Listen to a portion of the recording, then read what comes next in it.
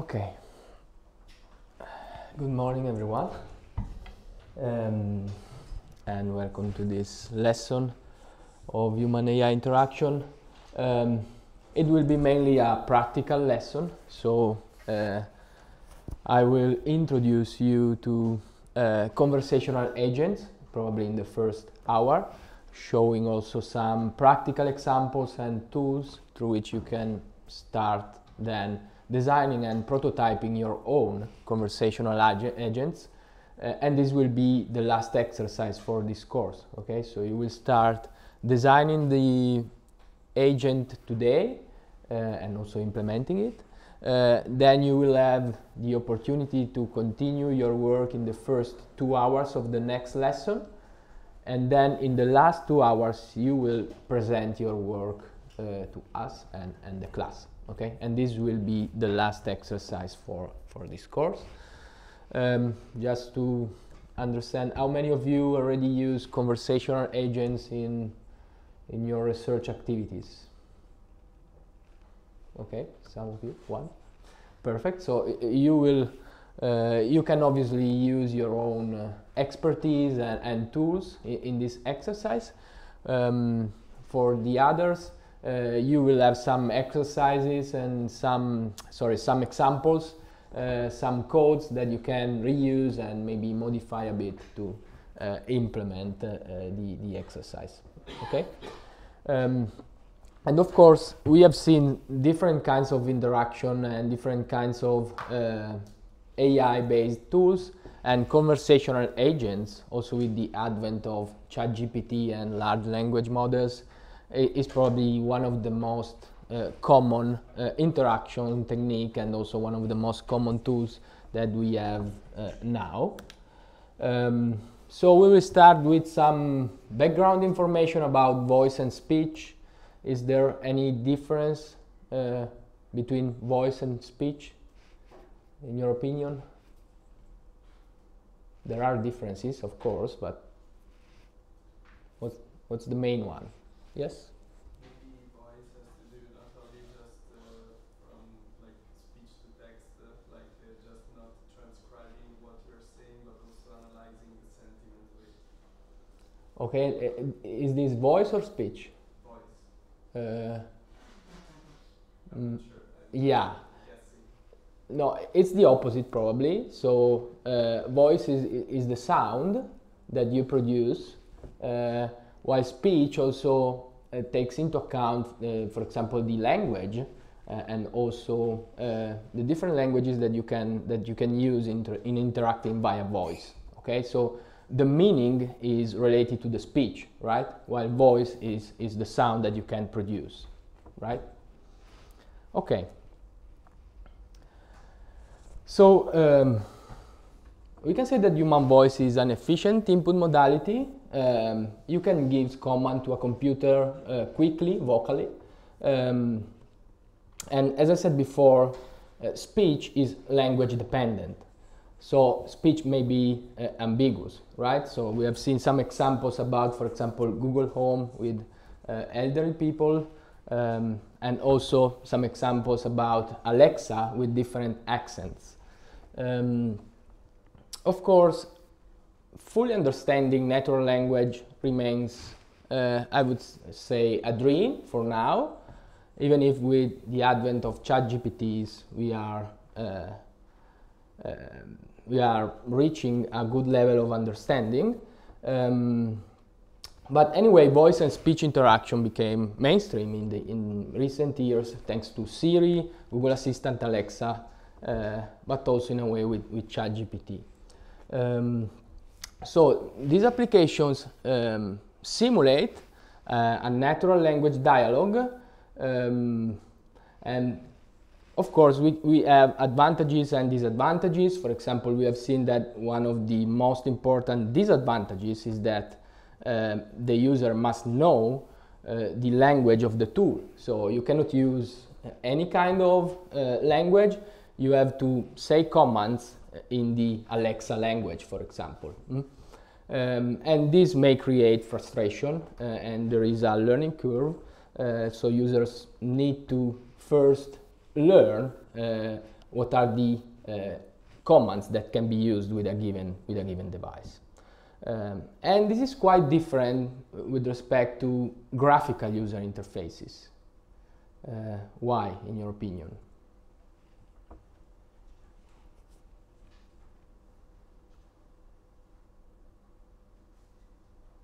What is the main differences between vocal interaction only and an interaction with a screen? Presence of affordances. Yeah, exactly. The presence of affordances. In a graphical user interface, you have a screen and you can instantly see what are the actions that you can perform on the screen, right? So there are affordances, there are visual affordances, and you don't have this kind of affordances with a tool like Alexa, the Echo Dot, or a Google Assistant, right? So this is the main difference that you should take into account when you are starting to design a conversational assistant. So you must remember commands, or you must learn commands before using the system.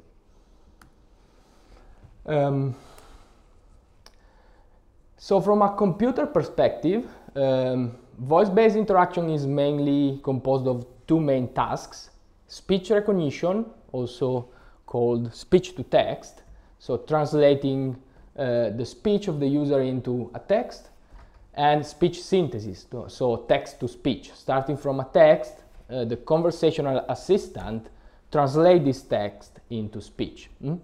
And you can have systems that have one of these two tasks or both, so you can mix these two tasks, and these two tasks are actually mixed in different kinds of conversational assistants. So there are some applications that leverage both of them. There are also some applications that leverage just one of them. So for example, here are two examples probably. The first one, dictation.io, is a system to which you can dictate your speech, and this website will translate your speech into a text, right? So in this case, this specific website is just using speech to text, right? With Google Translate, you have both. For example, you can dictate something with the microphone.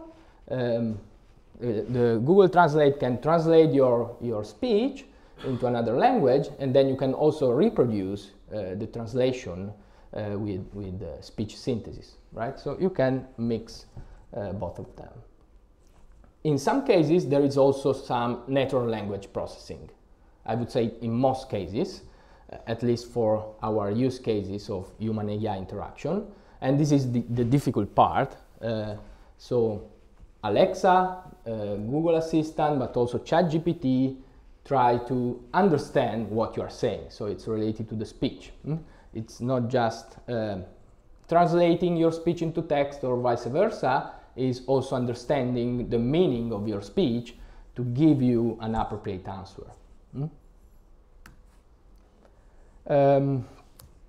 So we can easily imagine when spoken interaction is useful and successful, and here I listed some of these cases. So it's clearly an opportunity using voice-based interaction when users have physical impairments, right? Either also temporary physical impairments. For example, when the speaker ends are busy, like we are driving on a car, or when mobility is required. We have seen the example of the app application that is useful to track running, but you can also use voice commands when you are running. So when you're running, you are typically busy, you are moving, and so it's better probably to use voice instead of normal traditional interaction with a mobile application. Not only movement, but also when the speaker eyes are occupied, again, like when we are driving, and so on, okay? So, and also it's this kind of interaction is suitable when the vocabulary used by the system is limited, again, for the problem that we don't have any visual affordances. or when the user is unable to read or write, like with children. So there are use cases in which voice-based interaction is suitable. There are also obstacles for sure. We can encounter some issues in using this interaction technique. First of all, when the environment is noisy, especially when we are using voice-based interaction. We will see that conversational agents can also be used as a chatbot, but when we are using voice, there are problems when the environment is noisy. Again, commands need to be learned and remembered, the learnability problem. Recognition may be challenged by strong accents. We have seen the example from Alexa. And also talking is not always acceptable, okay? So if some of you start now using a conversational assistant to access, I don't know, her or his private emails, this would be really strange in this contextual situation. And there are also privacy issues, okay? So you cannot probably insert a password vocally, for sure. Error correction can be time consuming because again you don't have visual affordances, and if you do some mistakes in the interaction, you typically have to start from scratch. So there is an increased cognitive load compared to typing or pointing. Some operations are difficult. You probably cannot program via voice. You cannot develop your project via voice, and so on. So these were the main obstacles. So we have opportunities, we have obstacles. How can we design this kind of interactions via conversation? These are probably the most important phases that you should take into account when designing a conversational assistant. Then again, you can also use tools like the Microsoft Workbook that we have seen last time that can give you some use cases, some scenarios to start designing the system. But anyway, first of all, there is the initiation phase. So you have to decide how the conversation will start. Typically in systems like Alexa and Google Home, you have a wake word, hey Siri, okay Google, and so on. But you can also decide to have a physical button, for example, to start the conversation. Or, like in Jibo, if you have cameras, microphones, you can also maybe decide to make the system start the conversation automatically and autonomously. Then the second phase is knowing what to say. So learnability, again, is one of the main issues of this kind of technology. So you should also try to design a way to guide the user in learning what are the available commands, for example. Then errors will happen. So there are also, there can be recognition errors related to speech to text.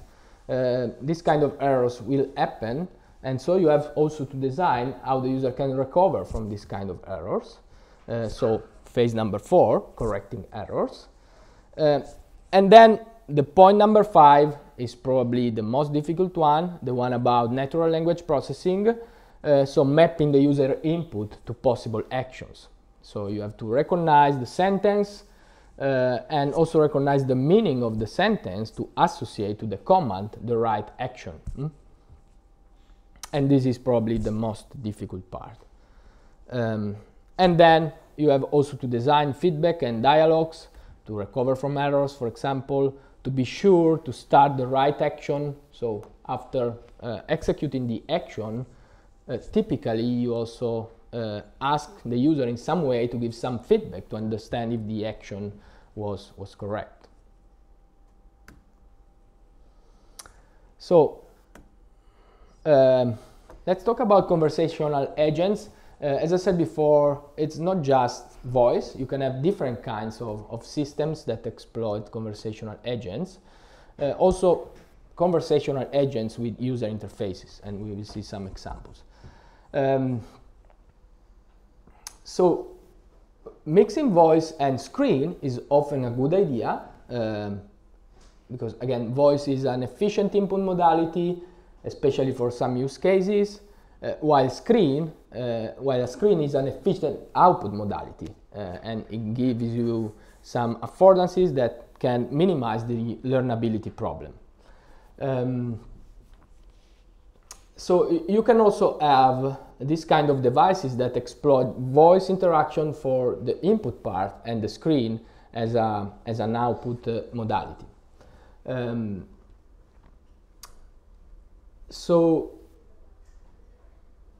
there is also another opportunity. So besides understanding the speech, so the meaning of the user language, some of these conversational assistants also try to understand the voice of the user. So this is more related to the sound. So for example, Siri is trained to understand, to recognize exactly your voice and should not be triggered if another user talks to your Siri, right? And this is not true for other kind of conversational assistants like Google. So to summarize, we can have three different kinds of voice user interfaces. We can divide them in screen-first systems, so systems that exploit voice, but the first interaction technique is via screen. Voice-only systems, so systems that just exploit voice for input and for output, and voice-first systems, so systems that mainly exploit voice, but they also have a screen for other kind of activities. So can you make an example of a screen-first system?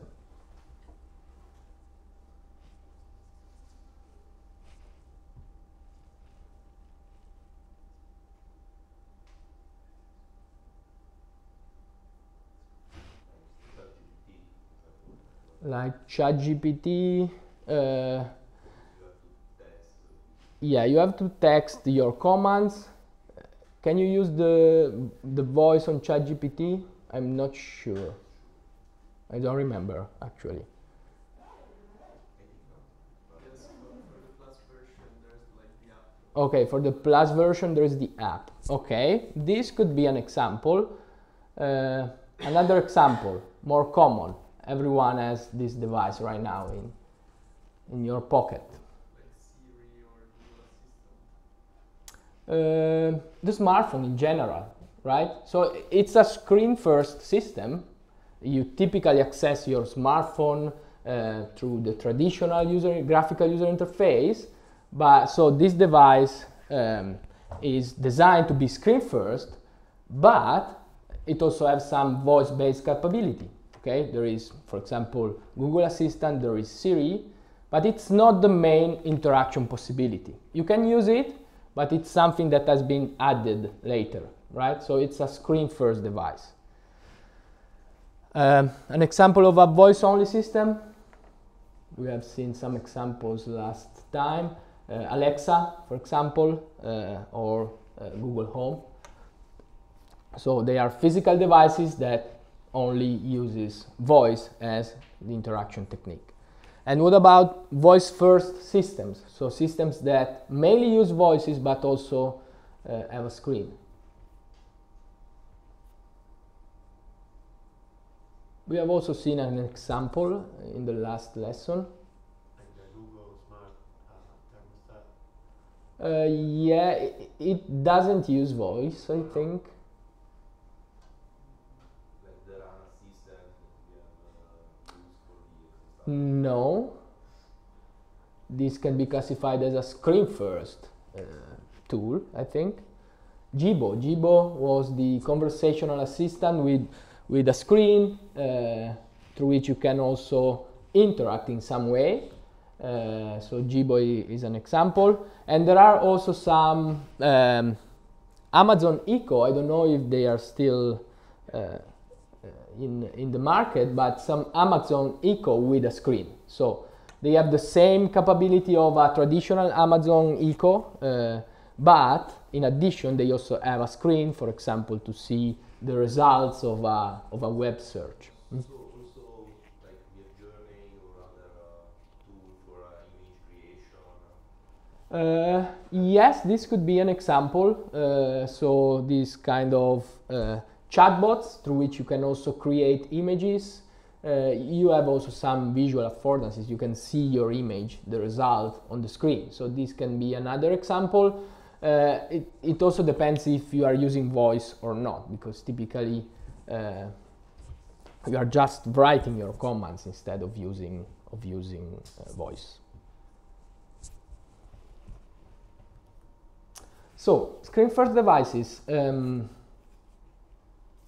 Most of our contemporary voice interaction happens on screen-first devices, mainly smartphones.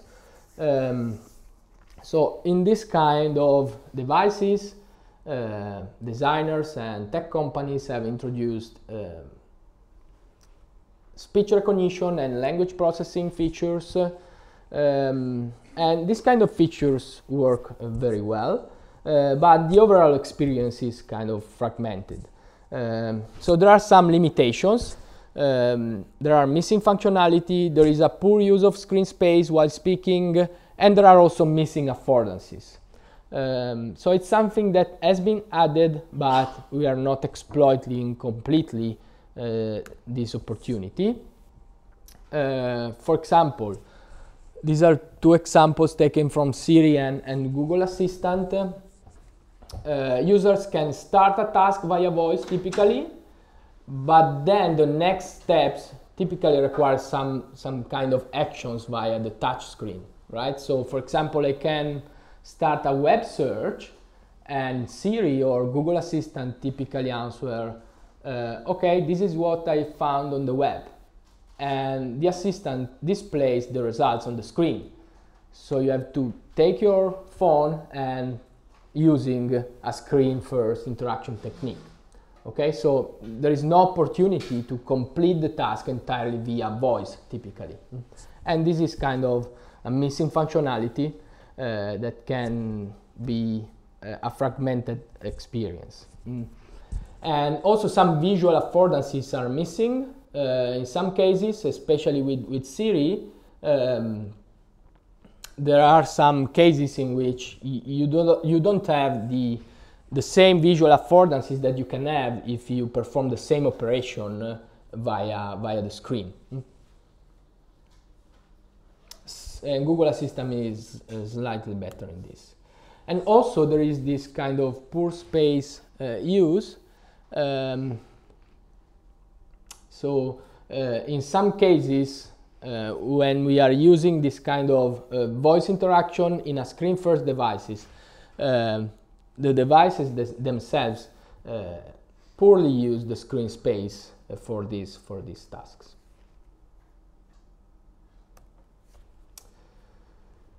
And what about voice-only devices? These kind of devices do not have any screen at all, like the Amazon Echo.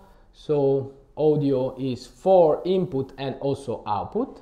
There are some feedback lags in this case, but anyway, you can use these devices hands-free. There is a quite good accuracy in speech recognition, but this accuracy is good if you don't mix different languages, for example, in a sentence. So if you mix different languages, this accuracy drops. And there are no, again, visual affordances, and this can be a problem. Typically, there are also other limitations. So these kind of devices are quite prolix in the answers, and this can be frustrating.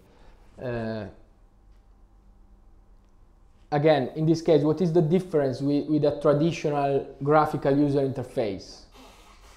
So for example, let's imagine, okay, I ask Amazon Alexa, I don't know,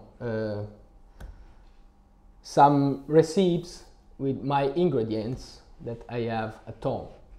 And Alexa starts speaking and it proposes to me a lot of different recipes.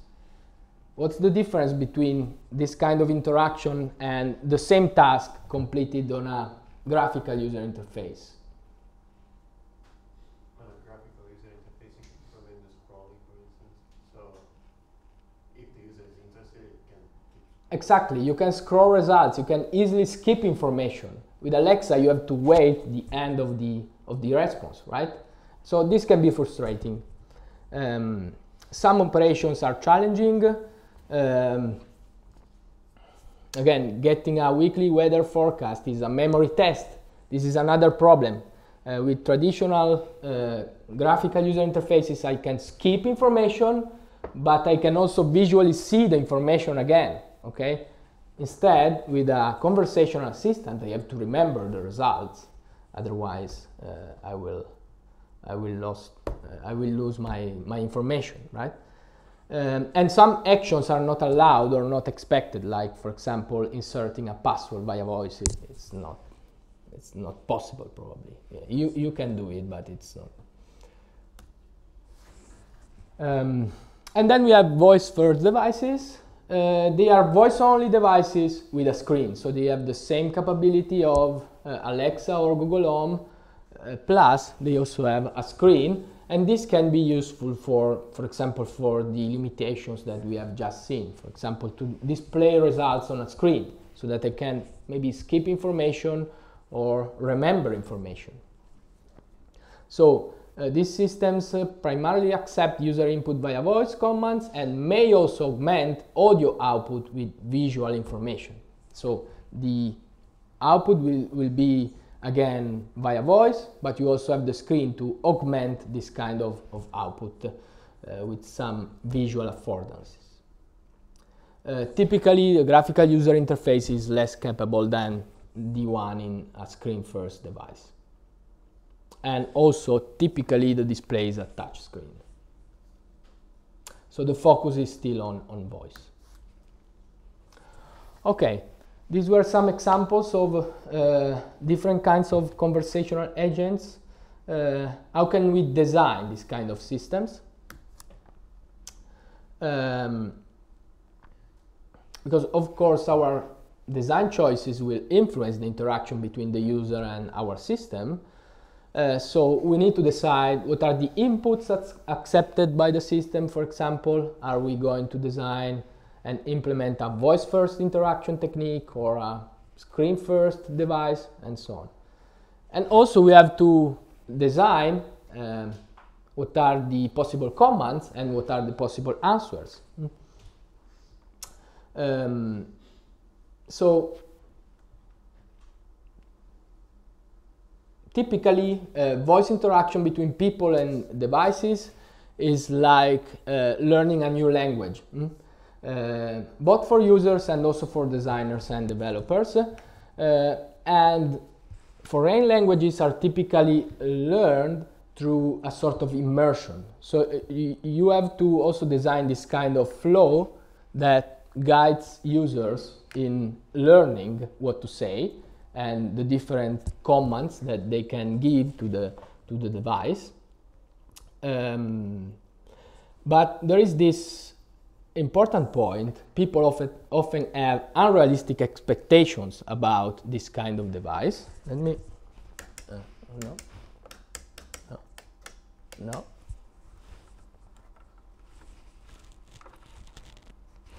Okay. So people often have unrealistic expectations about this kind of device.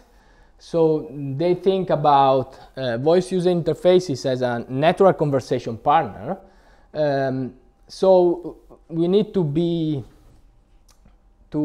design proper expectations towards our users, because the frustration is typically bigger than with graphical user interfaces.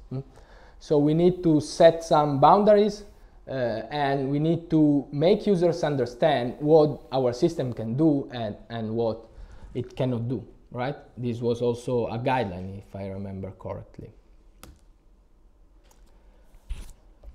So to design a voice user interface, the first step is always understanding who are your users, and also what they are communicating about. So you should define our target population and also the main goal of our conversational assistant.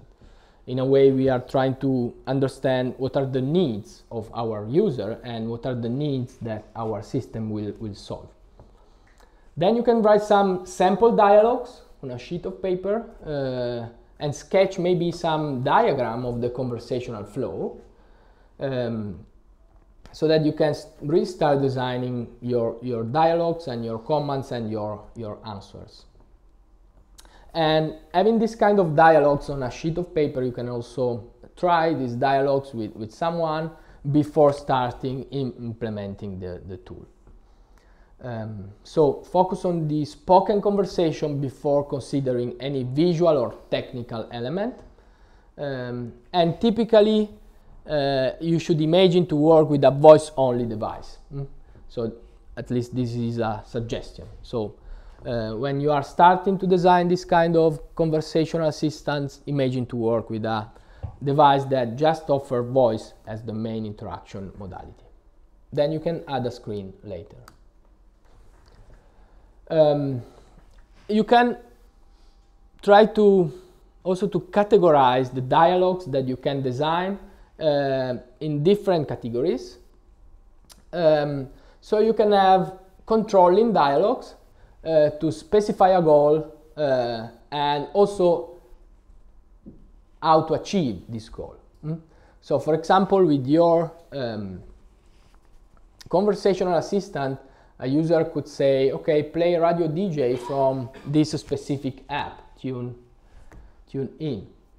So if you are designing, if you are implementing a dialogue like this, you allow your user to specify a goal and also how to implement this goal. You can also have some delegating dialogues. In this case, you are asking your system to achieve a goal without specifying how. For example, play some jazz music. You are delegating to the system this task of finding some jazz music, and you are not specifying any mobile application at all. So you can implement both dialogues. You can select one of them, so your conversational agent can be more delegating, can be more controlling, it depends. And these are the two most common cases, I would say. Then you can also have guiding dialogues and collaborating dialogues. So guiding dialogues are important, especially for onboarding, so for novice users, right? So to guide the user in understanding, for example, what are the available comments. So for example, a user with this kind of conversational agents could ask, I want to hear some music, how should I do it? So the user is asking the system how to perform a given goal. And then it's, I would say, less common. You can also have collaborating dialogues. So the user and the system collaborates on, for example, deciding which is the goal and how to achieve it. What should we do together? So this is a question from the user, and the conversational agents probably will reply with some, I don't know, suggestions on possible tasks that can be performed with the system. So collaborating dialogues. Yeah, currently, as I said before, the first two are the most common and are the ones that are implemented in contemporary voice user interfaces. Then again, the suggestion is to use established guidelines and tools. So the guidelines for human-AI interaction that we have seen last time can be used for designing conversational assistants. Of course, you will find some guidelines that don't apply to your use case, but most of the guidelines can be relevant for this task. And also there is no, it's not reported here, but the playbook example, the playbook tool that we have seen last time can help you in understanding how to start the design of this system, telling you some use cases and some errors that should be taken into account when designing these systems.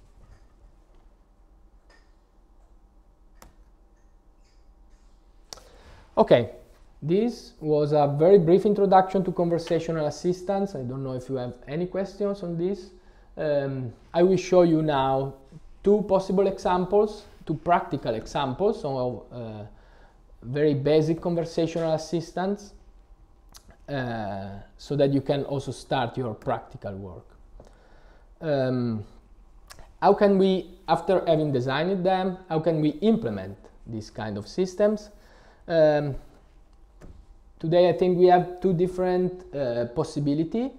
One is exploiting these conversational platforms like Dialogflow. I don't know if you have already used Dialogflow. We will see an example. These platforms offer you some natural language processing for you, so you don't have to implement this part that is the most difficult one about understanding the meaning of the user commands. And you can actually exploit these natural language processing capabilities to implement your own conversational agent. And you can also integrate this platform into mobile application, other websites, and so on. So they focus on simplicity and abstraction. You don't need to know anything about natural language processing. You just have to implement your dialog flows. There are two main families of these conversational platforms. You can have extension of an existing product, for example, skills for Amazon Echo. I don't know if you have already implemented a skill for an Amazon Echo, for Amazon Alexa. You can basically add some functionality to your Alexa.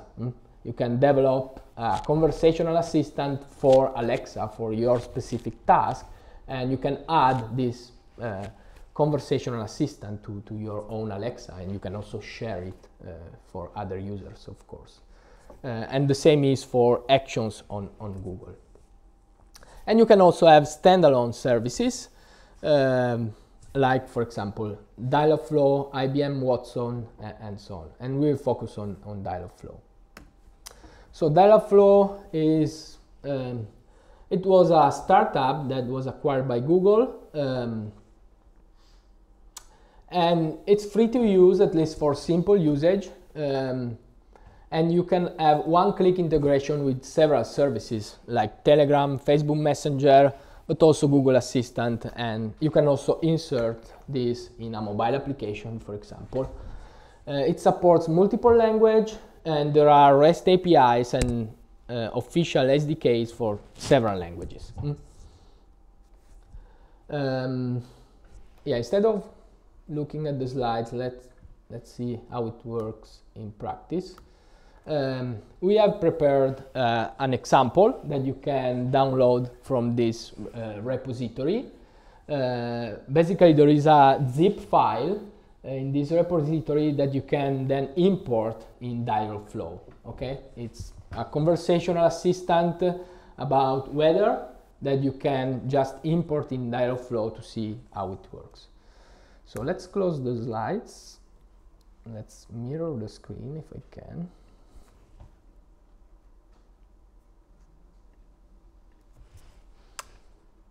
Okay.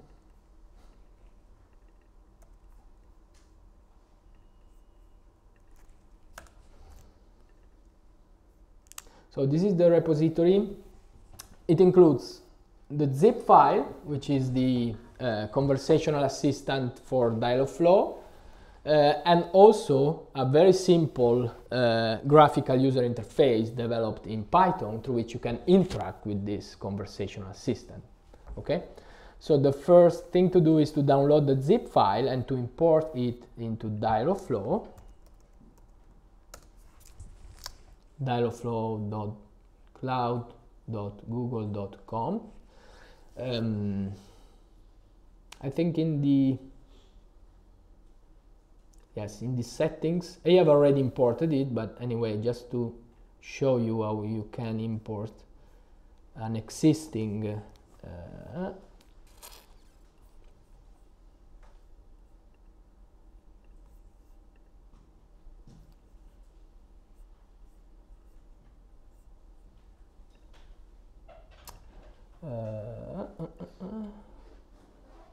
Okay. Now this is my example.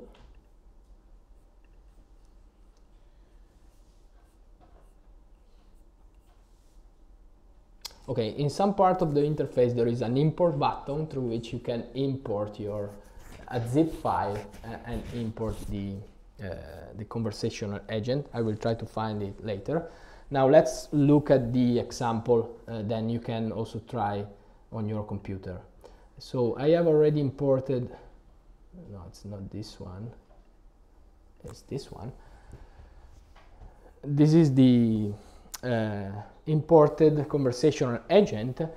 Basically in Dialogflow you have two main important concepts, intents and entities. Okay, intents are they map a part of the dialogue. Okay, they map an answer from the user and the response of the conversational assistant. And you can obviously have multiple intents in your conversational agent so that you can answer to different user questions. In this case, it's a very, very simple conversational agent. You just have three intents, and there are also two default intents that are automatically created by Dialogflow, which are the default welcome intent and the default fallback intent. So the default welcome intent is the first part of the dialogue, so when the interaction starts. Okay, so if I click on the intent, I can see that there are some training phrases, and these training phrases are used by Dialogflow to map this intent to a specific request from the user. And since this is the default welcome intent, this intent is activated when the user says something like these sentences. Hello, hi, hi there, and so on. So it's a sort of wake word.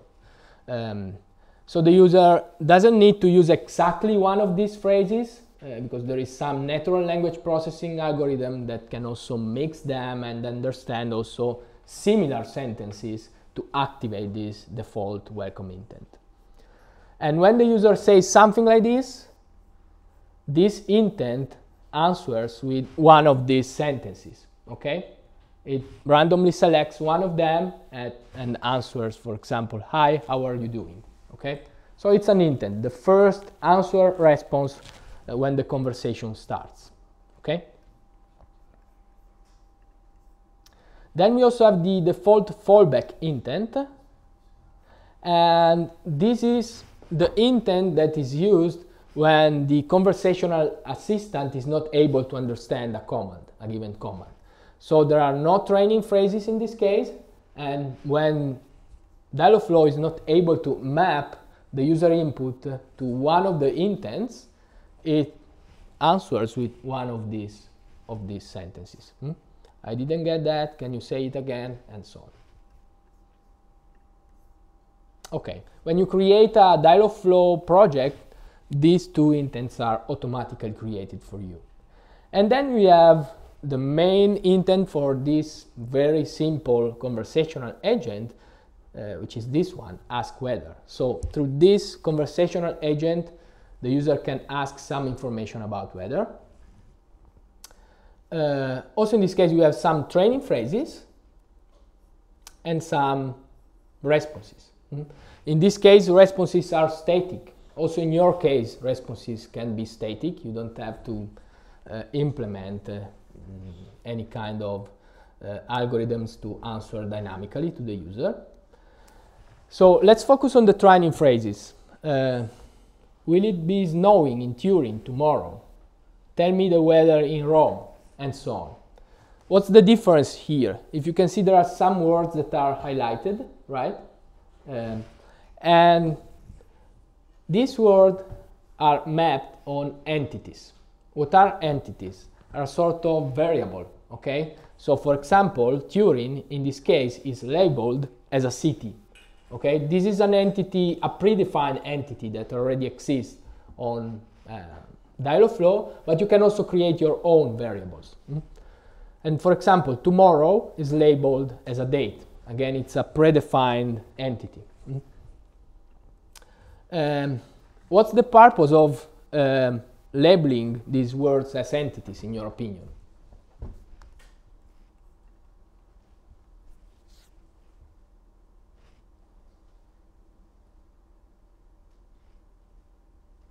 They are the parameters for the... They can be a parameter. So with this kind of labeling activity, then the user is able, or the user can, ask information for any city in the world, okay? And this city is automatically mapped in a real city. So in your code, you can potentially easily extract the city, maybe make a query to an external service, get the actual weather for that city, and answer to the user, okay? This is the first advantage. And the other advantage is that you can use these entities also in the response, okay? So with this basic conversational assistant, if the user asks, what's the weather in, I don't know, in Rome or in any city in the world, what's the weather in London, this kind of conversational assistant will answer, it will be sunny in London, okay? Okay, the answer in this case is static, but you can reuse the entity of the included in the command, okay? And entities are defined here in this menu. Right now we just have used system entities, so they are already defined, cities and dates, but you can also create your own entities so that you can then label your training phrases with your own entities.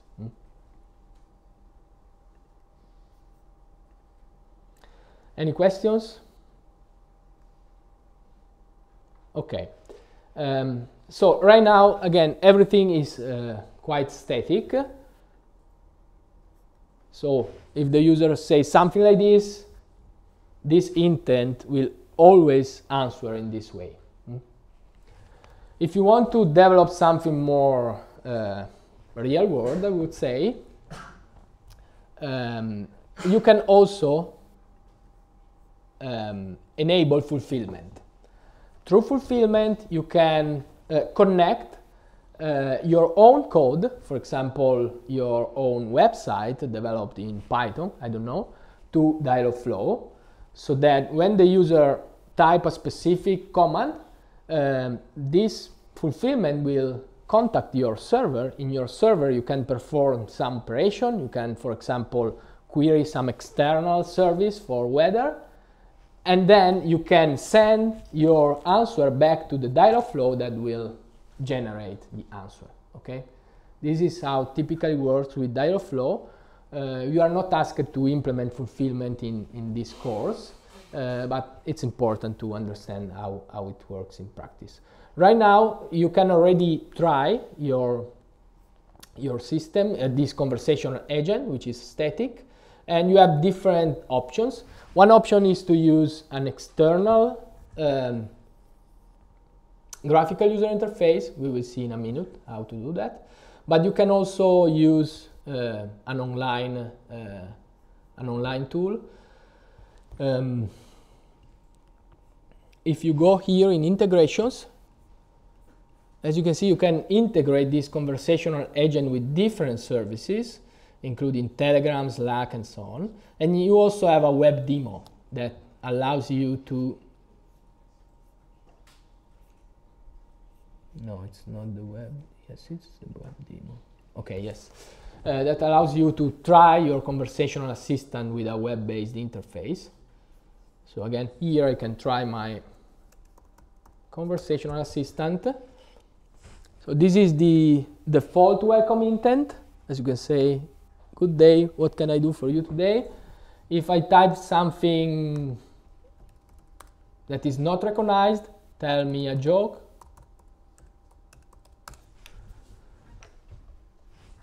The conversational assistant maps this request to the default fallback intent. But if I ask what's the weather like in London, the conversational assistant answered to me, it will be sunny in London. Okay, so the conversational assistant mapped this on the ask weather intent, and it mapped this to a city that has been used also in the response. You can, of course, use the web demo, or you can use the basic graphical user interface that we have created for you. I can also try to run this if it works. It's included in the same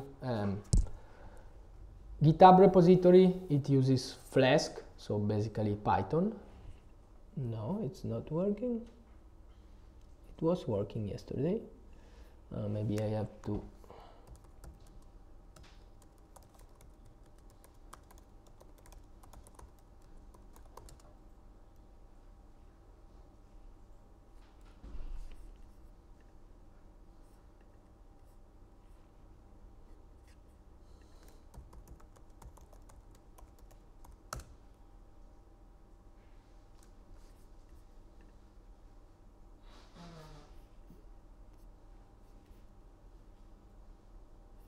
There are some problems with the libraries.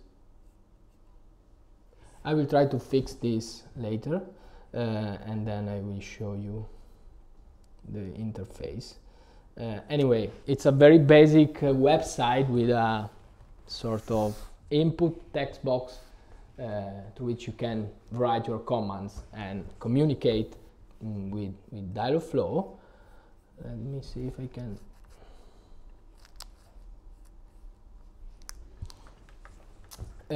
Basically, to exploit this code, you have to do two things. One is to change this with the name of your conversational assistant, the name of the project on Dialogflow. For example, in my case is this one, and I will show you where this name can be found. And the other thing is you have to create an API key to interact with Dialogflow. Basically, when you create a new project on Dialogflow, Google also creates for you a project in the Google console. I don't remember exactly the name of the Google console. Yes, on the Google Cloud Console. For example, when I have imported the conversational assistant, Google created this project in the Google Cloud Console. So you basically have to copy this name here in the code. It's already the same name.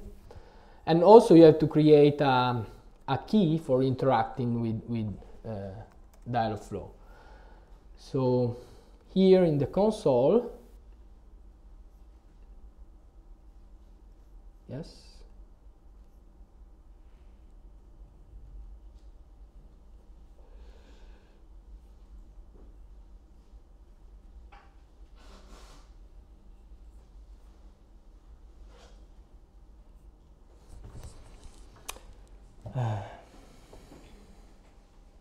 somewhere you should find a way to create a key, which is actually a JSON file that you can copy in your folder. Security.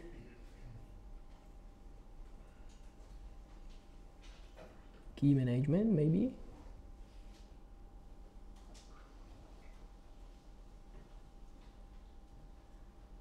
No, it's not this one.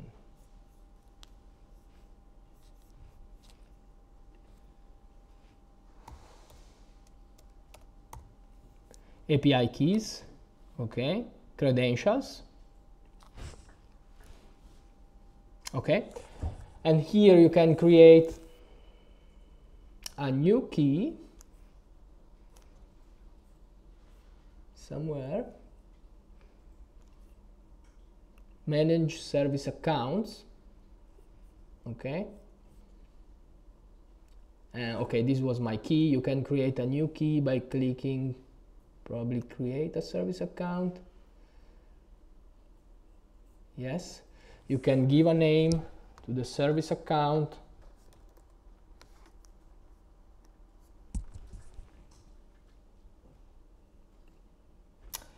Here you have to assign a role to this service account. I suggest you to select Dialogflow API admin. So we are giving access to our website to this kind of privileges. Then continue. Then done probably. Okay. This is my client. For my client I don't have any key. So I can click here and I can probably somewhere I can create a key for this service. No. There's keys section inside. Yes. No keys. Maybe here. Manage keys. Yes. Add key. Create new key. Okay. JSON. And it should, yes, downloads a JSON file with a key included. Yes. Basically, you have to copy this file within the folder of your graphical user interface, which is now here. And I have already copied this, and it's this one, client-secret.json. You can also rename the file, and the important thing is that this name is then used here. Okay, client-secret.json. Then if you have any problems in making this working, I can help you. Okay, this was the first example. You can of course start from this code to update, to modify it, and implementing your own conversational assistant. The other example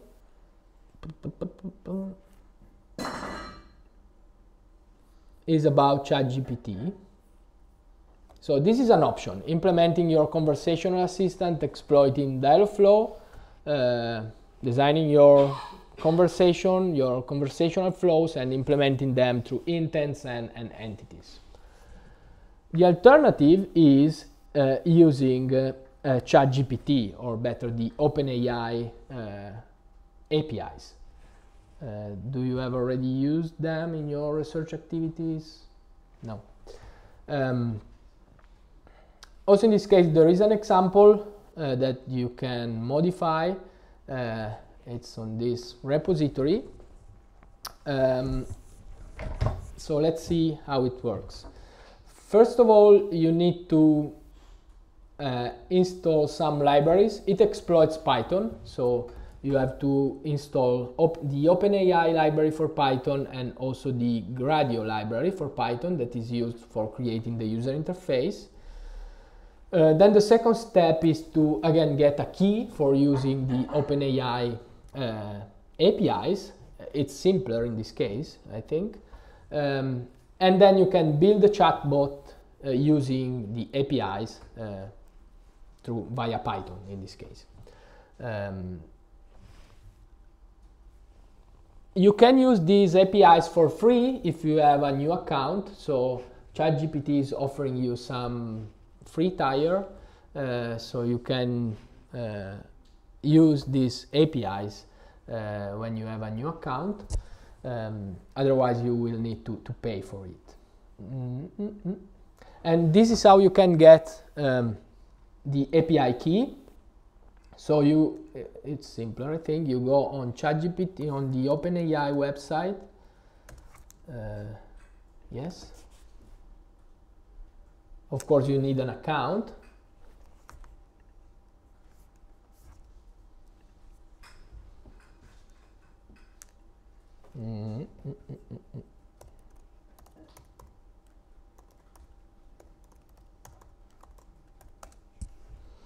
Yes. Yes, I don't remember the password.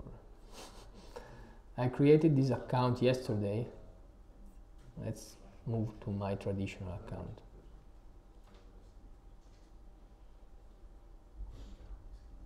Okay, basically you have to go here, API keys, and then you can create a new secret key, okay?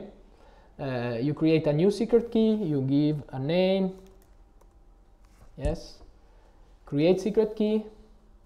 This is the key that you should copy instantly, otherwise it will disappear. Copy it, and you will insert this key within the code that I will show you in a moment. So let's open the repository here from Visual Studio Code.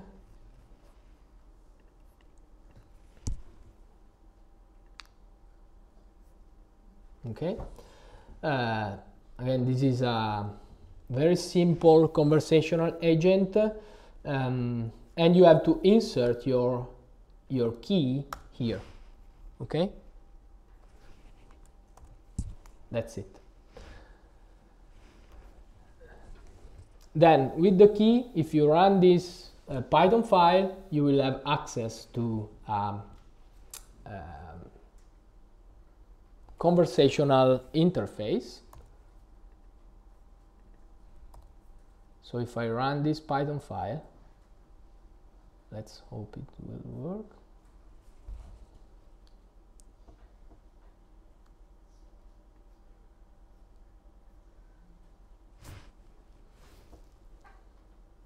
Okay. No. You have access to this interface through which you can type something and then you get back an answer from ChatGPT. Now there will probably some errors. Yeah, there is an error because I've used my traditional account and I have already I do not have free access to the APIs because it's an old account. But basically, if you use your account to create an API key, you will be able to use this kind of APIs for free. And basically what happens here is that you can write something and you get an answer from ChatGPT. Okay, so basically you can ask whatever you want to ChatGPT. Obviously it's not our case, because in our case we would like to design our conversation. We would like to design how we can, for example, recover from errors, what are the available commands, and so on. So using ChatGPT, I think is more difficult because you also have to maybe intercept the answer from ChatGPT, and maybe you have to change something to respect, for example, a given guideline from Microsoft Research, for example. There is a possibility here that is shown here. You can also send a first message to ChatGPT saying, for example, which is the goal of your conversational assistant. So, for example, in this case, in this example, we are saying to ChatGPT, you are an AI specialized conversational assistant in food. Do not answer anything other than food-related queries. You can try it. With this example, if you ask something different, for example, something about the weather, your conversational assistant will answer that it's not able to answer this kind of questions. Ask me something about food. Okay, so in a first instance, you can also define the scope of your conversational assistant and also the tone of your conversational assistant with this very first message.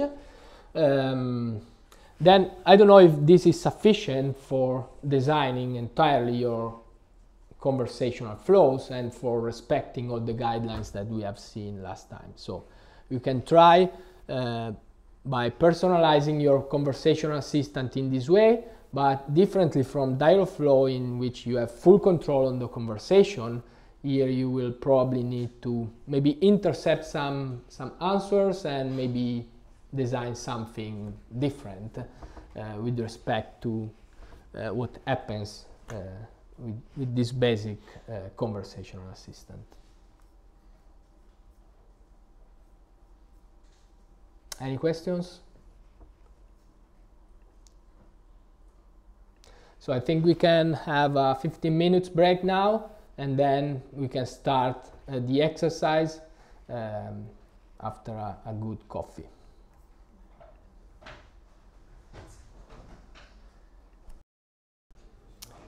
Okay. There were some problems before, so just to show you the examples running. So this is the example about Dialogflow.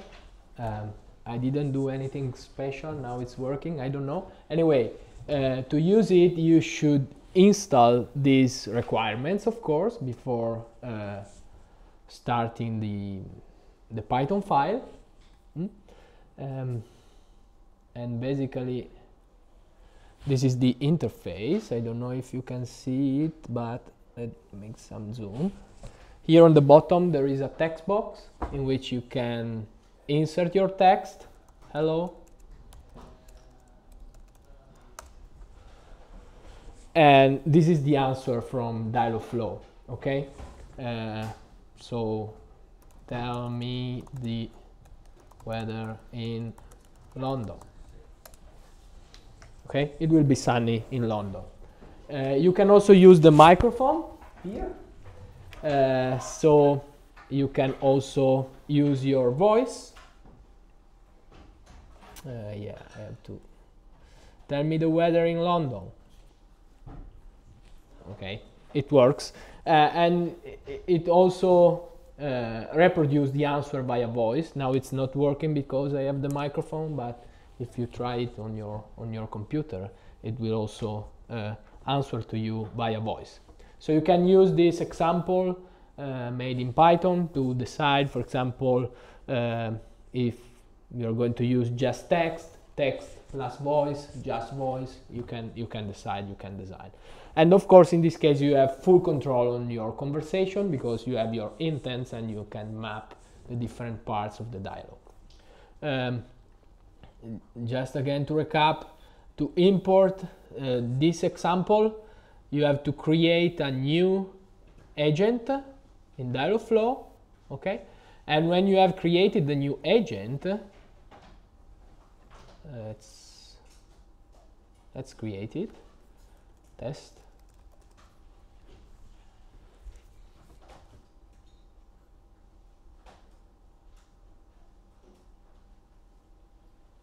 After a while,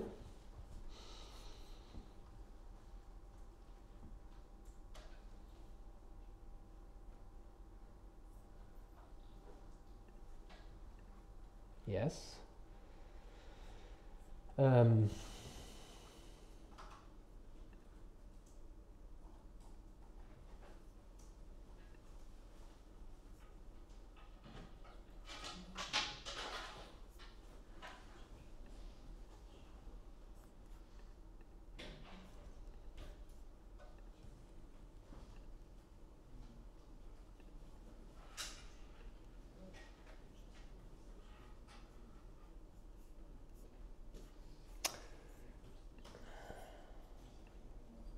okay, and when you are on your new agent, you can click on the settings,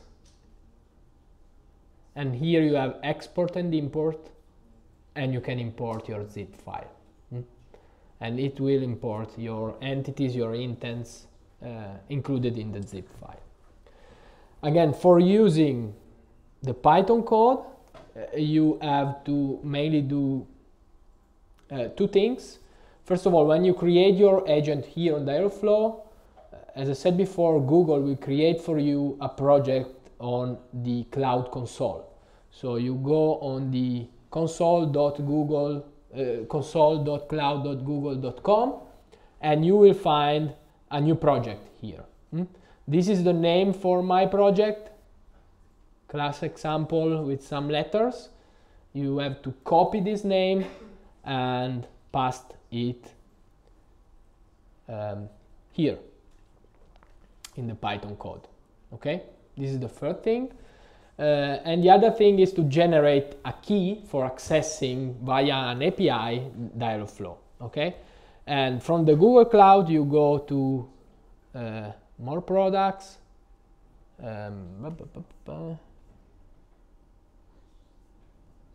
service account. Where is this? Let's search for it.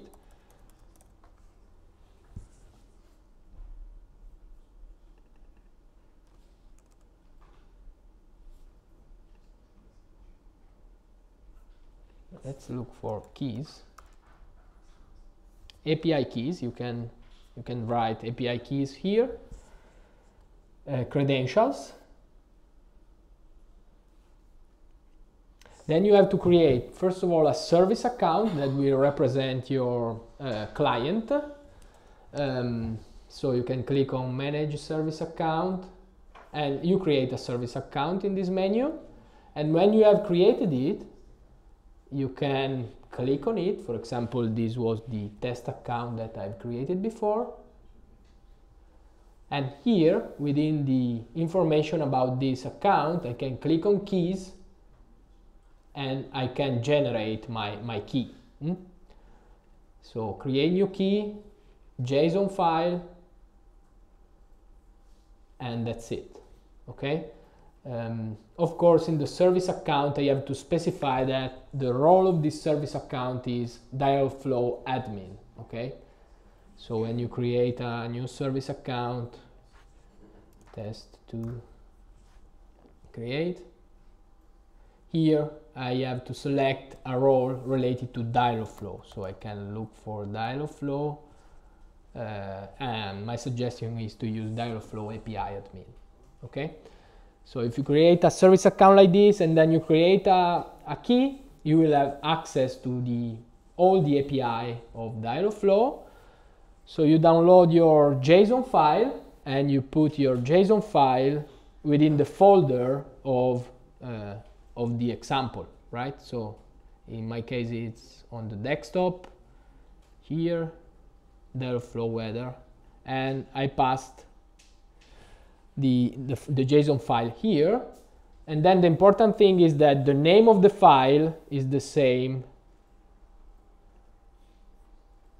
of this one. Okay, so basically I've renamed my JSON file in client secret.json. Okay, this was the example on Dialogflow. Let's open the ChatGPT example. I've now included a key from my new account, so now it should work. Again, the code is very limited, also in this case. Again, as you can see, there is this first message through which I can sort of define the scope of the assistant and also maybe the tone of the conversation. You can try to use this first message to set up, personalize your conversational assistant. Let's run it. So now the first message is, you are an AI specialized bot in food. Do not answer anything other than food related queries. So if I run this, maybe, yes, oops. Hello.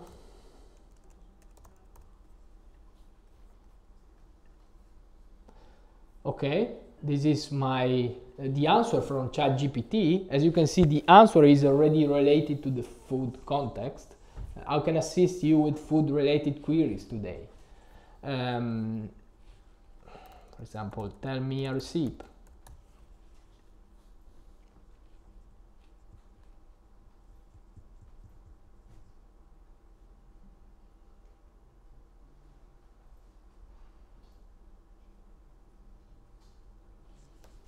Okay, and ChatGPT is answering to me with a specific recipe, spaghetti aglio e olio, perfect.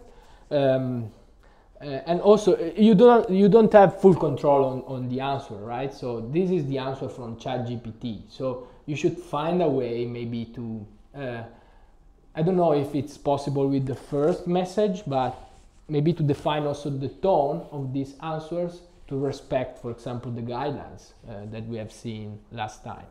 And here if I say, tell me a joke, for example,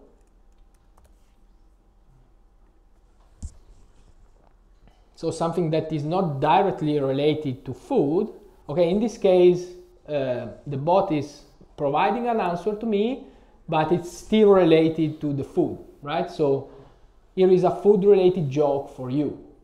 So through the first message, we can, in a way, personalizing our conversations.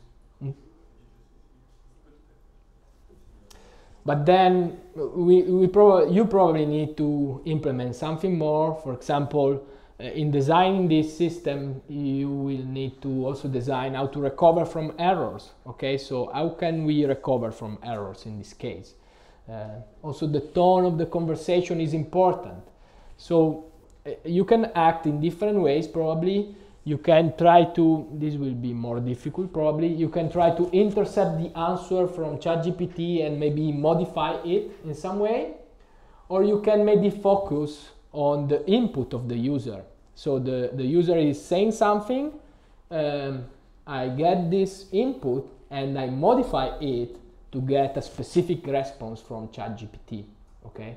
Maybe adding some keyword to the answer, or some sentence to the, sorry, not to the answer, to the request, okay? So you can maybe append, you can append the user request with, please use a friendly tone, for example, to get a specific tone from ChatGPT. Maybe this is hidden for the user, it happens behind the code, but you can try to guide the conversation according to your needs. So for sure, this is using ChatGPT is probably more interesting, but at the same time, it requires some coding, some trick to guide the conversation. So let's see the text for the exercise. You should already know what you have expected to do. So the goal is to, yes? Can I ask you, what about the flag button? This was included in the example of the user interface. Well, yeah, maybe you can save an answer, but it's not strictly related to our use case. It was a button that is included in the example. I found this user interface online, so it's not important. It could be a way or something based on this to recover. Yes, of course you can start from this very simple user interface and you can modify it and you can add your own buttons, your own strategies to recover from errors. You can do whatever you want, basically. Okay.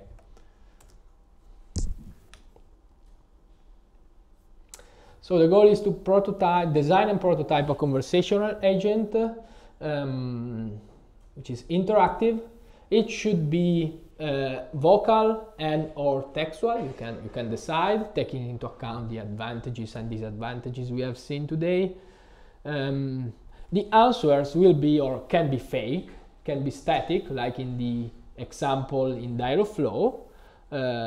So your prototype will always answer the same 2-3 things for each different question. It is not important.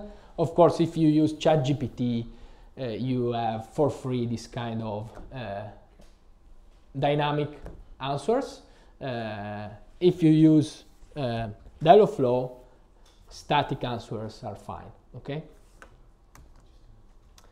So the first step is to define the scope of your prototype.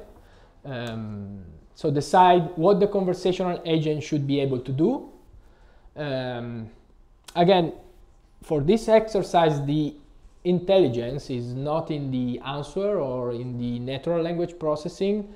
The intelligence should be mainly in the conversational part. So you should really design a good conversational flow that respects, for example, the guidelines that we have seen. You should write the topic, the idea, the problem to be solved in a slide. So our app will help this target population, will solve these specific needs, and so on. Then after having decided the topic and the target population, you should design the conversational interface. You can design the user interface if you are using a screen first or a mixed interaction in a slide.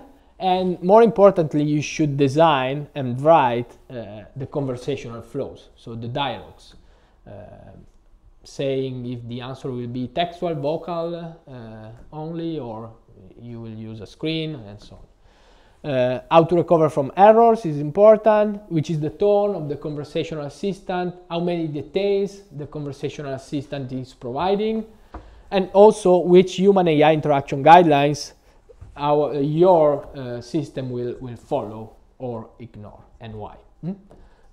And in making this, I suggest you also to try to implement maybe a use case, a scenario with some very specific requests and answers from a fictional user, for example. And this can help you in designing your conversational flows. And again, please use the guidelines and also the playbook, through which you can start your design activity, specifying, for example, that you are going to design a conversational assistant via voice and so on. And the playbook will give you some use case, some things, some errors to be taken into account in this phase. So all this happens before coding, before implementing. And then step 2 is to prototype your conversational assistant. Again, you can start from the examples.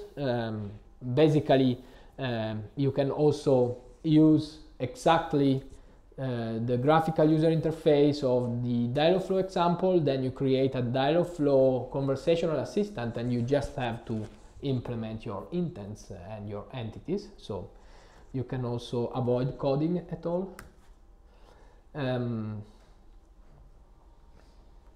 Of course, you can design your prototype to fulfill different needs and different goals. In the implementation phase, you can focus on a limited set of functionality. So for the implementation, choose the main functionalities, 1 or 2 are sufficient, and try to implement them by using Dialogflow or the OpenAI APIs. And the final step will be to share your results, the design of your prototype, the goal, the needs that the prototype solves in a final presentation in the next lesson. So put together the slides you prepared, add a couple of screenshots and screen recordings, and more importantly, prepare a short demo of your system. So that you can show your system working to us and to the class, to the teachers and to the class, okay? And this will happen probably in the last 2 hours of the next lesson. We are 7 groups, I think. So I think 15-20 minutes per group. It's a reasonable amount of time. Also, don't forget to submit the assignment. So besides presenting, you should also submit your material, the slides that you prepared, on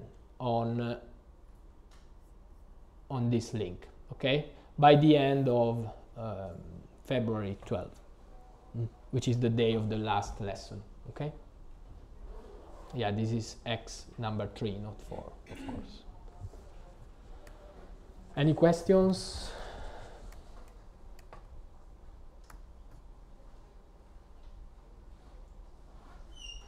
Okay, so you can start working on your project, and if you have any questions, feel free to ask me.